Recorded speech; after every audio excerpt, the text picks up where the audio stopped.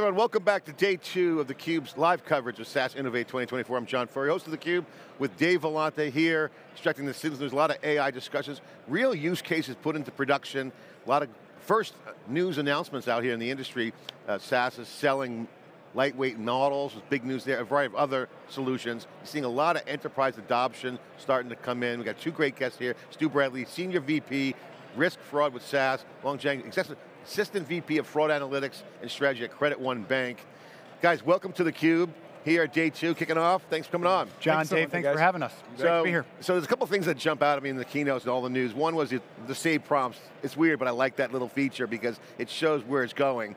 Promptless is in our future for the large language models. But the other one is the models. One of them is fraud detection right in your wheelhouse. You start to see the models, lightweight models, available almost like Lego blocks to be added in for speed. So I love that announcement. This is going to be a real opportunity for developers in your area, Stu. Tell us about what's going on in the risk side of it in your world.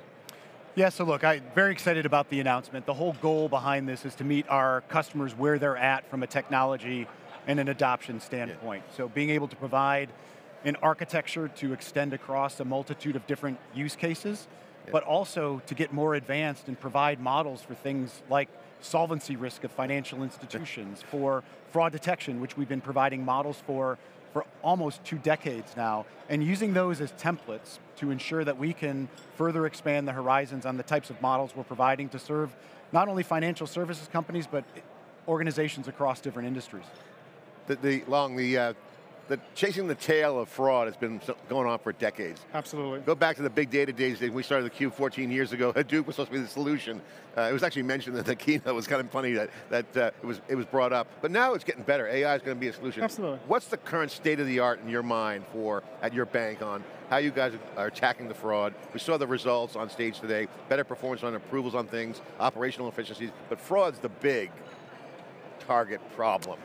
Take us through your perspective. So when I think about Gen AI, there's a couple of things that comes to mind. So the first thing is you have LLM models, so such as your ChatGPT, but the other is your deepfakes, right? So these are really financial concerns, whether it's from authentication perspective or verification perspective.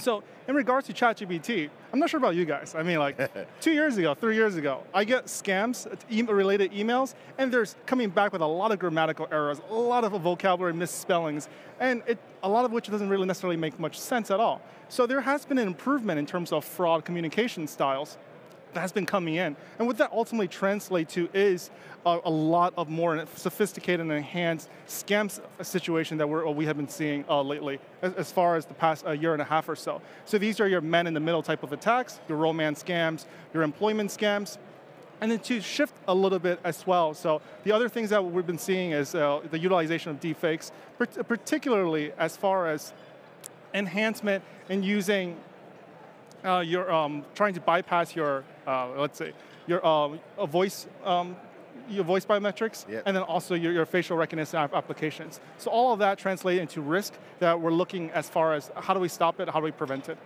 So last year was kind of an interesting one in the banking world. You know, normally when interest rates go up, it's good for banks, but then you had that situation last year where folks are having to mark to market, and then you had the First Republic, or actually SVB first, and then even FTX, which actually had a pretty viable business if they weren't like skimming.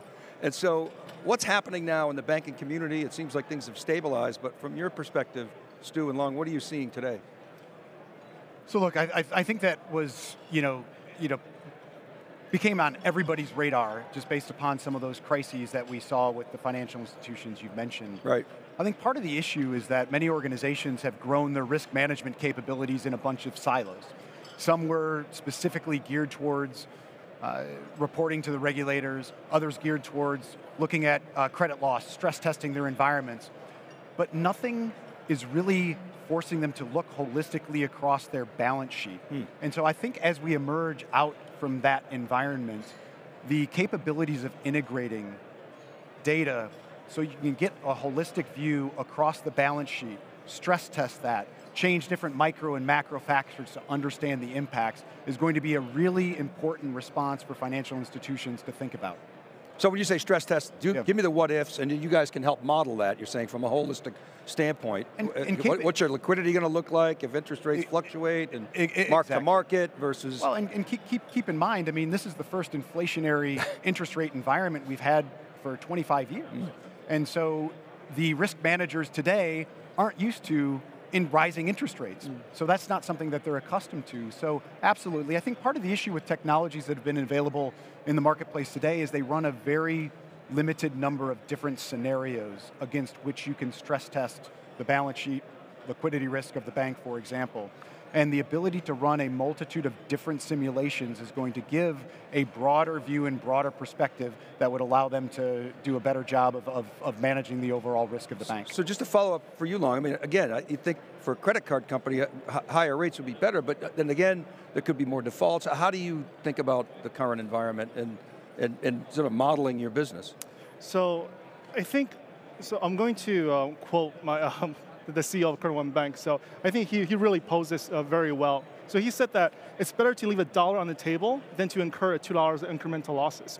And I think that really summarizes pretty much the landscape that we're currently in. But as far as overall impact, I think the biggest impact, kind of taking this back a step as well, is ability to kind of go across different departments and really communicate as one.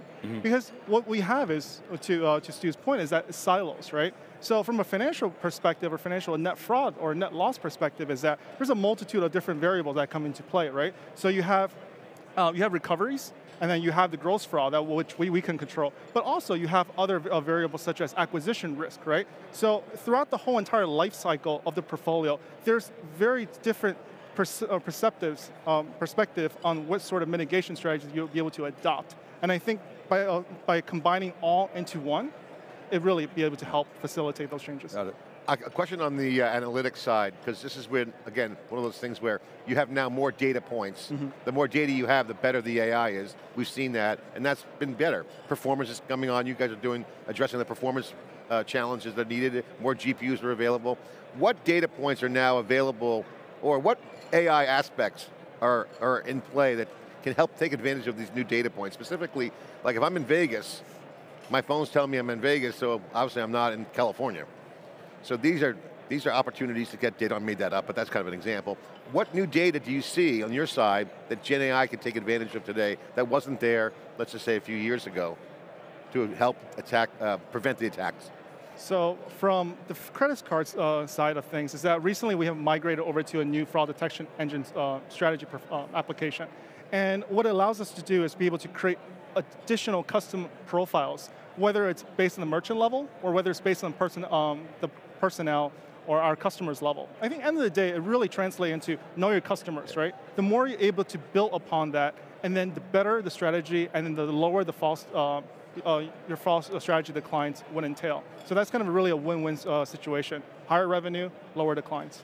And Stu, what's your take on this? Because is it operational efficiency? Is it driving more revenue or cost recovery? Take your thoughts on this. So as financial institutions have been in an arms race against each other for better digital engagement with their customers and enhancing the overall customer experience, it's created the attack surface for fraudsters has been expanded, and it's created that additional attack surface, which means you need to have additional data points, and we refer to it as creating a data ecosystem, not only of your internal data, but your external data. Public records information. How do we validate an identity and you are who you say you are? Physical information. Biometric type of information that was mentioned previously. Is the device that you're using of high reputation, or has it been engaged in a fraud attack with another institution? So being able to leverage different sources across the ecosystem at the right time in your decisioning cycle is tremendously important. So it's about creating that data ecosystem first. And then the artificial intelligence comes into play now that you have those new data sources, and it allows you to do a better job of modeling for new trends that you might see from a fraud attack. And what's different now in Europe that you're seeing? What's different now with Gen AI? What's Gen AI enabling from a disruption standpoint, in a good way, that's different than it was a few years ago? Is it more data? Is it more compute? More workflow? Augmentation? What is the key thing that you're seeing now that's in play? So aside from what Long mentioned previously, which is it's enabling the fraudsters to have better attacks. Yeah, exactly. Right? One of the things that we saw, we just released our biannual Association of Certified Fraud Examiners State of Fraud report. And what's really interesting is that when you look at the reports we did in 2019 and 2022, in each of those, 25 to 30% of financial, or of organizations, specifically financial institutions, said that they were going to adopt artificial intelligence within the next 2 years. When we resurveyed, only 5% have actually gone on and adopted artificial intelligence in a production manner.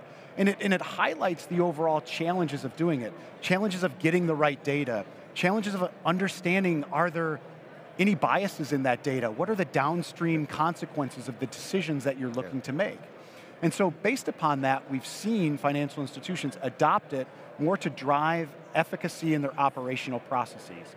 How do we take mundane human tasks and automate those and make it more efficient, but a more rewarding experience for those employees? The example I get, take a fraud investigation.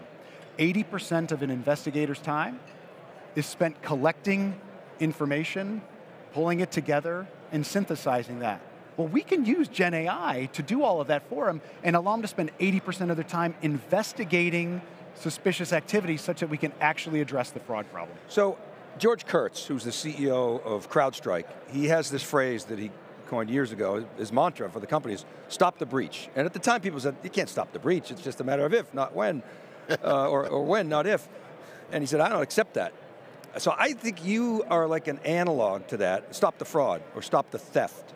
It's hard to do that, but when you think about the compression in time, it's all about speed. Think about 10 years ago, or even more, like you used to have to go back through your statements and find the fraud, right? And now you're checking out and it's like, yeah, it is me. Okay, so what's the technology behind that that has enabled us to compress that time so dramatically into near real time? And when you talk, question, first part, second part is when you talk about AI adoption, are you talking about kind of legacy AI, ML, and if that's a proper term, or Gen AI, or both? I wonder if you could add some color to that. So, the time frame in which you make decisions is tremendously important. Yep. And once you have allowed a payment to go through, the recovery rates on identified fraud after a payment has gone through are in this 1, 2, 3% range. So the money, once it's gone, it's gone. Yep. So you need to go from a post-payment and trying to chase the money into a prepayment analysis. And so we've been in that space where we're running AI-based models within 30 milliseconds so we don't impact the customer experience at the point of sale for a card transaction, on a digital card not present transaction, or any digital peer-to-peer payment that is out there. And so that type of technology, has been available. Right. And to your point, I think that's part of the reason why AI hasn't been widely adopted, because not only do you need to make the artificial intelligence give you the right results, but you've got to make it perform in the matter of 30 milliseconds. Real time. To be able to stop the payment before it happens. And I know in the card space, they're all over that. But you've dramatically as well reduced the false positives. Absolutely. Yeah, false positives, right? Which is kind of annoying for the consumer, but those are way, way down relative to even 5 years ago. Right, so as far as technology, it's really a double-edged sword, right? So the faster a merchant or such can be breached, it also enables us to pick up those trends as well. When you have a velocity of, let's say, 100,000 transactions being attempted in a very short span of time, it goes both ways. If I'm seeing that in real time, which we do have, right, or I guess we're blessed to have real-time data at this point, is that these are sort of really suspicious type of activities, and we'll be able to kind of really stop these really at the gate, right? We might be able to let a couple through at the very beginning, but overall, I would say the bulk of it will be declined. And from a recovery perspective, what Stu mentioned is that it really depends on what the type of transaction type you're facilitating. If it's card not present, maybe from a breach perspective, we should be able to recover some of those. Card present, not so much. So you're saying, okay, maybe the first, maybe 1 or 2, whatever, a small percentage gets through, but then what? You identify the pattern and you're able to match that, and you can do that without AI is what you're saying, right? So because these customer profiles are built to tally up or aggregate the number of transactions in a very short period of time, a lot of which you could really specify in terms of what you're looking to get. Do you want to collect the number of transactions 20 minutes, 10 minutes, 3 seconds? All those are possibilities. So we try to utilize those type of technologies as far as fighting fraud.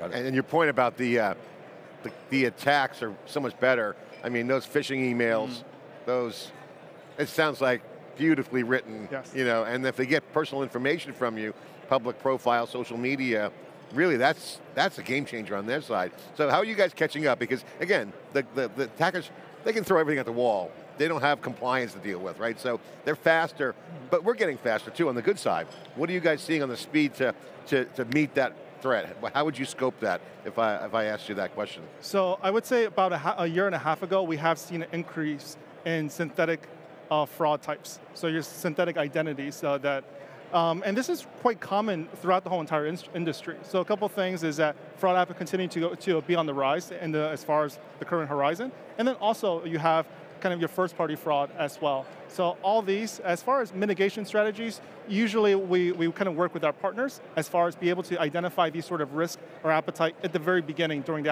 acquisition side.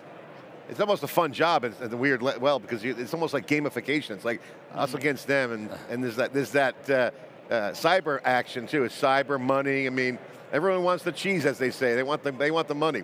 That's a big part of what you guys are vulnerable. Well, I think other than the deep fake that I was joking about theCUBE and making sure we don't get deep faked, from this conversation, I think one of the most frequent conversations that I'm having, or questions I get asked from banking executives, is what should we be worried about next? What scam is on the horizon?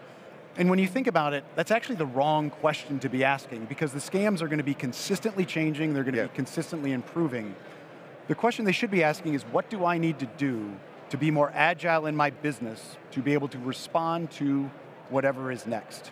And I think the way organizations have grown in solving a problem with a specific technology with cumbersome integration is a big technical challenge, and rationalizing that down to a less complex infrastructure to make more holistic decisions across the customer lifecycle is absolutely the path forward to get that agility. To your point, data, it's a data problem too, right?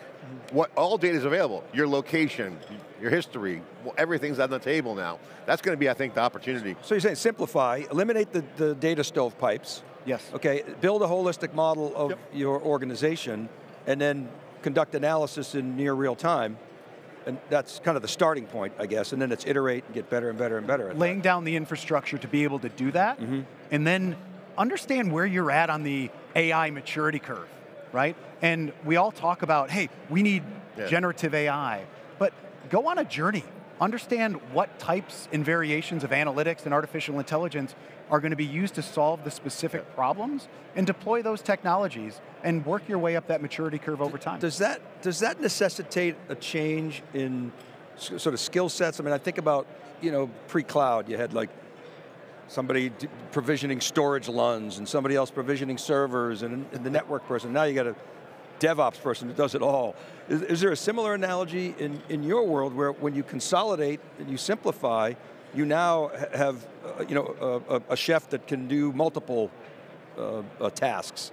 Well, I think, and I'd love to get Long's opinion on this as well, but you need to take a perspective, based upon what use cases you need to solve and what skill sets you have. So going back to that common architecture with a governance structure to be able to achieve that, and there's opportunities to work with the partners. So customers, banks, other organizations should focus on where they can, their core competencies, where they can add differentiation, and look to lean on others where we can create models and serve those to organizations as a service when it might not be part of their skill set or core competency. Stu Long, thanks for coming on theCUBE. Congratulations on your success. Final question to wrap us up. What's the most exciting thing you're working on that highlights the value of AI that people who aren't in the industry might not know what AI really is? An example of some of the things you're working on that you're excited about. Long, we'll start with you. Wow, some of the things that we're working on, I think it has to do with a lot within the dispute side of the house, because I am mainly from fraud. And I think customer experience is very, very critical. You have recently been either breached, and you want that customer experience, and then you want to be able to provide customers that security that they feel, and be able to process a lot of those claims very, very quickly, and be able to recover those funds available for customers. I think that's one of the biggest things that we've done in the past year and a half. Disputes, absolutely important. I'll take the front end of it, and it's around originations. And it's how can you look at all of the credit risk decisions, the fraud decisions, and the compliance decisions at a holistic level, use generative AI in the form of co-pilots to help guide resources through the origination process. Awesome, Stu. And real quick, give a quick plug for your team and your group. What are you guys working on? What are your plans? What are your highlights for your group? Yeah, one of the things, I mean, team's absolutely amazing. I mean, we are driving innovation like you wouldn't believe. It was announced, yesterday, our CTO's favorite solution is SAS fraud decisioning. That is the future. It's laying down that architecture to make those enterprise decisions. Yeah, it's got real, you can quantify the value proposition there.